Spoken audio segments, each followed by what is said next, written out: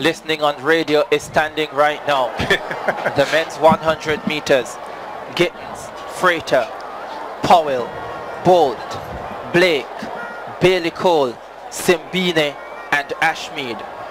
There's Usain Bolt. World lead at this point, 9:86 by Jimmy Bicot.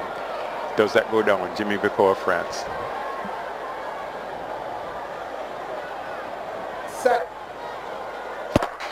Away they go. Bolt doing an advanced start. He slips now. Asafa Paul got up well. Johan Blake is there. Usain Bolt tries to pull through. Usain Bolt ahead of Asafa Powell and Johan Blake. 990.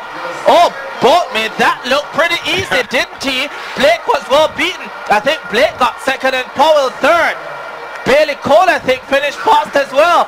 But Usain Bolt made that look rather easy. When you're the fastest man in the world, you're allowed to fall 3 times and still win.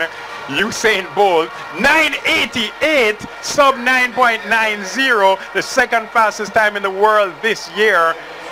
And what a fabulous, fabulous recovery back. I mean, how do you recover in 100 meters? Well, I think one thing that we've learned from that race is that Usain Bolt is in fantastic form. Amazing form. He stumbled and nearly fell and then said, you know what, forget the drive pace. I'm just going into my full out acceleration. And he went for it and he won. 9:88, second fastest time in the world. We'll have to sort out what happened behind him because that